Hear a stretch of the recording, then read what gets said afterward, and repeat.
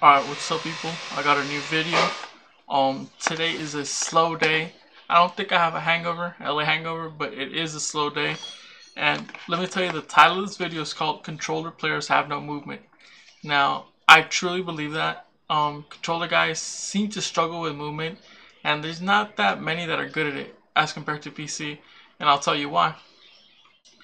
I'm gonna preface by saying that months ago when I was playing in platinum lobbies.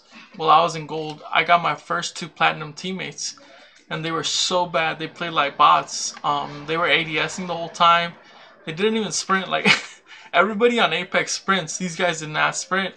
So they relied too much on aim assist to even sprint. Now, the best movement players are on PC.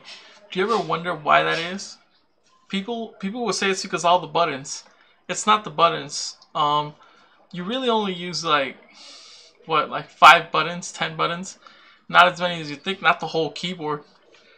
And that is because on PC there's no aim assist. So without the aim assist, you actually have to figure out a way to dodge the aim assist. So that's why tap strafing was probably invented on PC, as well as other movements.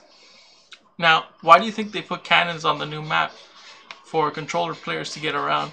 Now, that's a bit far-fetched. I don't actually believe that one, but could maybe be true. I don't know. You can't prove it.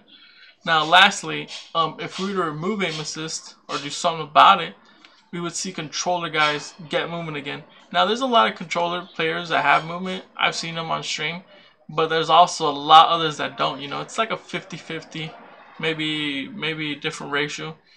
But if we remove aim assist, controller players would get movement again, and we could finally play fair.